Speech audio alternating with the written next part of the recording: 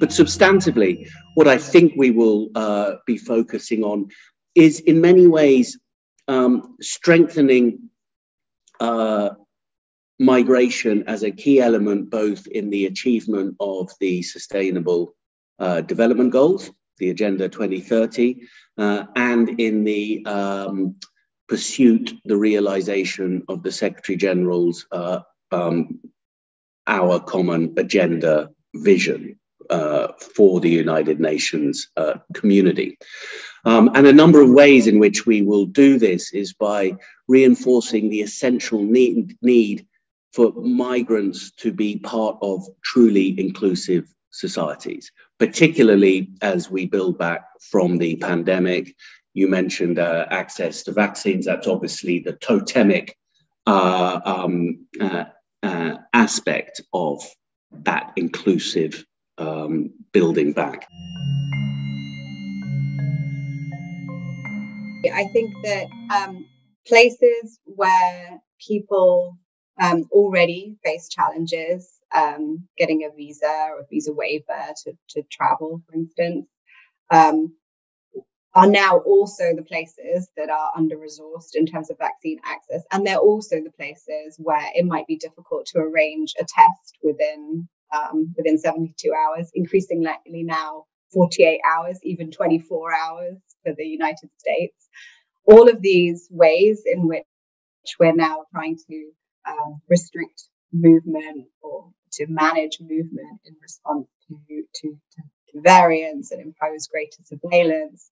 All of those ways will squeeze, especially people who are from countries in the Southern Hemisphere, or who just have less access to resources. There's a lot of talk, a lot of pressure being put on the governments to open. ECOWAS is looking at it also and trying to see how they can open safely. So I think having the testing facility, hopefully as the tests get cheaper, you know, originally it was very expensive to do a test.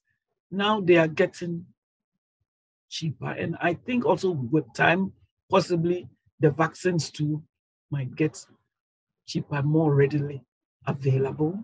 So there are things that have worked on. But one thing I will emphasize that since COVID-19 knows no borders, so whatever decisions, for instance, Ghana takes, it has to be in collaboration with the other countries.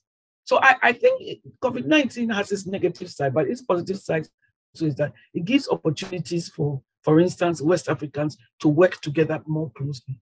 There's an urgent need for West Africans. If you don't work together closely like we've been doing, we all take our national policies. It's hard for it to work if we don't take a more regional kind of approach. Because at the borders, who is crossing in? Togolese are moving into Ghana, Ghanaians are moving to Togo and Nigeria. So we have to take a regional, approach. If we think through the priorities for the next 6 months, it's a little bit easier to see where there can be international agreement. So we talked earlier about this sort of shift towards vaccination requirements. And I think right now there's a lot of interest in how you make sure that the different systems for verifying vaccination requirements are interoperable, they work with one another. And that's an area where we're seeing dialogue, at least, between different countries and regions. So not just thinking about mutual recognition, but also, what standards to get behind.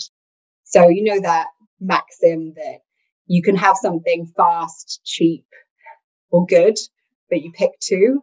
You can't have all three. I think it's a little bit like that when it comes to the sort of pandemic mobility architecture. So you can have something streamlined, you can have something safe, or you can have something equitable. You have to pick two of those. And sadly, I think it's going to be equity that loses out. So we need to be thinking really, really hard about what we can do to mitigate that, what we can do to make sure that, sure, countries can have vaccination requirements, but make sure that they have a complementary system, a backup system for people who are from countries where vaccine access is tricky.